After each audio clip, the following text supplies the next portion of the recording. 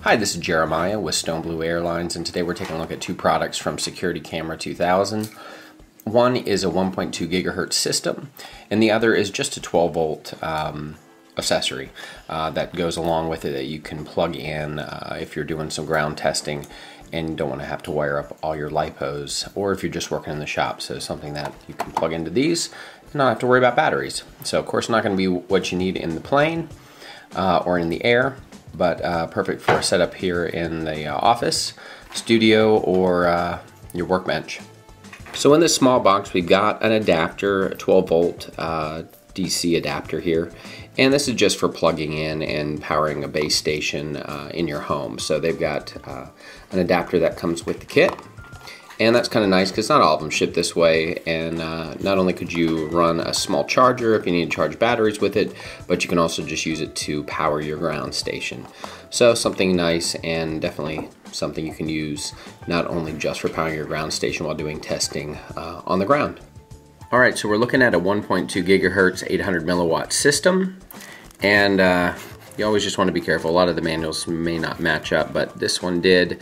800 milliwatt typically is around 600, so they're not always rated the same, and normally not running anything more than a 600 milliwatt system in our planes. So we've got the ground station receiver here, pretty much standard receiver like everyone has seen.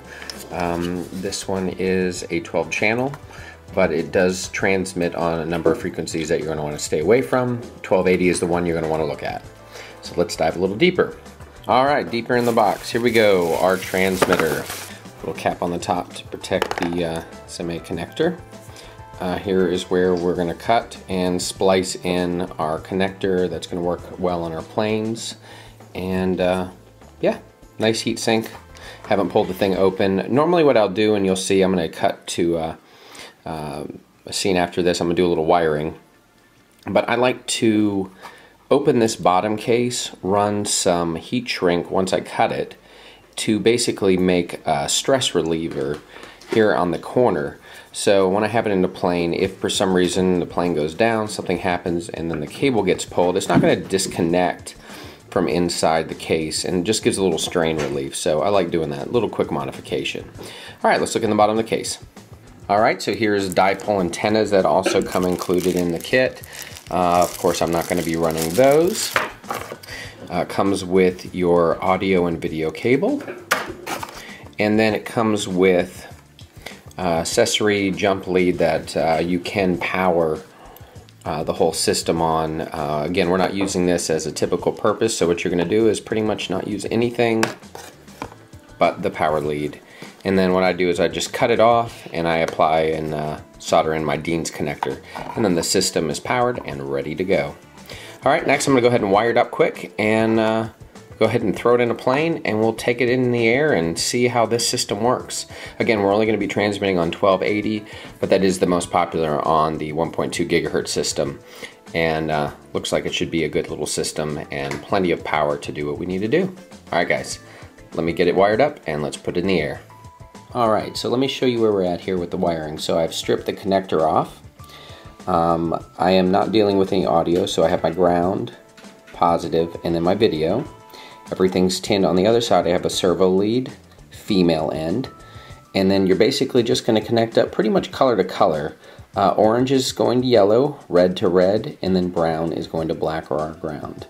And basically from there, solder everything up, and you've got a nice connector that you can wire in. And this is just what I like to use, and it works really well. So let me finish the solder job here, and then the video system will be ready to install.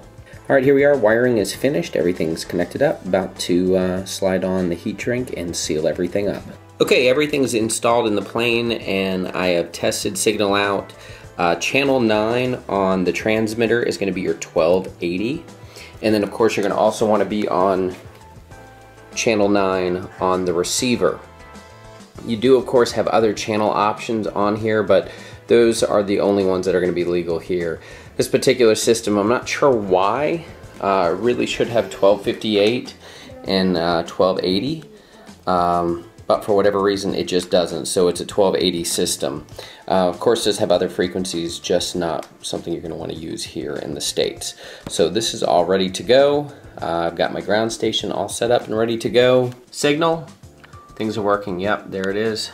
Chair rail. Ooh, fun. We are ready to take the plane out, put it in the air, and let's test the system out.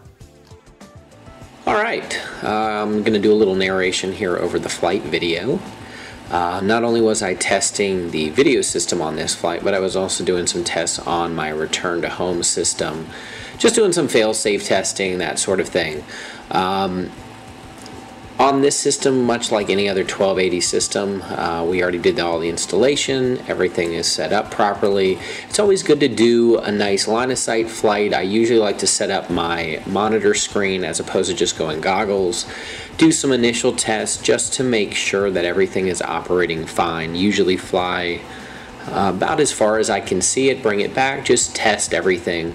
Plus, it's usually good to do a general burn-in on the video transmitters. Let them stay on, of course, power them both together. Let them stay on. And then just make sure everything's operating properly when everything reaches temperature. So on this flight, we got out to maybe 2,000 feet, I think. I wasn't really pushing it tonight. It was getting late, and I was running out of daylight, so I just kept it close. But still at 2,000 feet, if you're not getting any major breakup at that point, I mean, really, sky's the limit. You can continue to keep flying and not have any kind of issues. Yeah, so just kind of horsing around, having some fun with the wing tonight, and then testing the system out.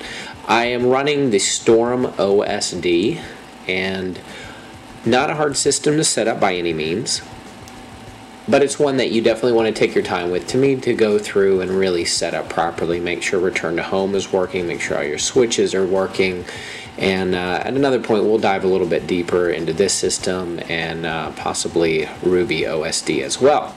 Overall, I'm really happy with this OSD. It's worked well for me, and just my initial testing, I haven't had any glitches or anything, and I look forward to giving it some real testing here in the future.